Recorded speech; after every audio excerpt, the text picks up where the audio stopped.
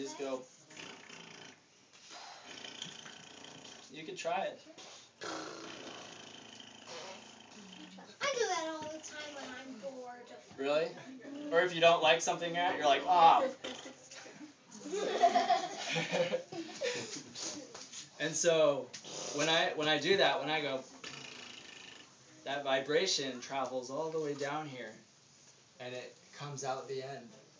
And so, and if I add noise to it, like,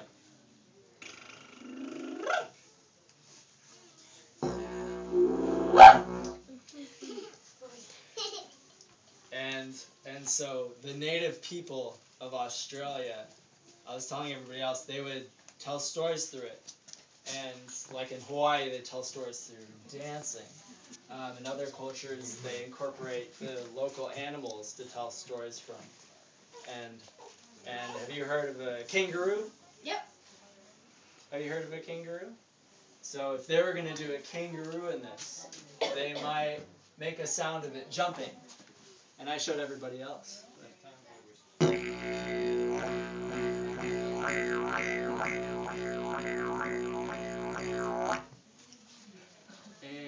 if they were going to do a dingo, which is kind of like a wild dog, they would go. And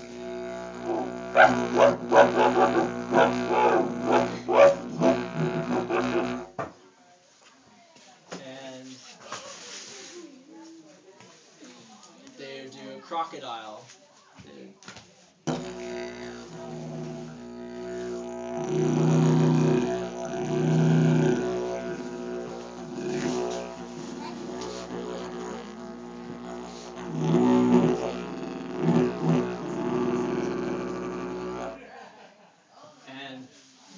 And there's a bird called a kookaburra.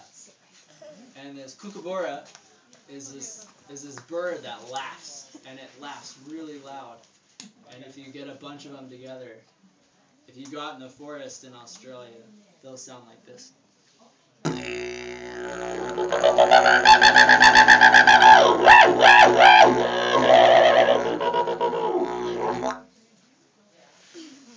that's the kookaburra. I always like that. Didgeridoo style.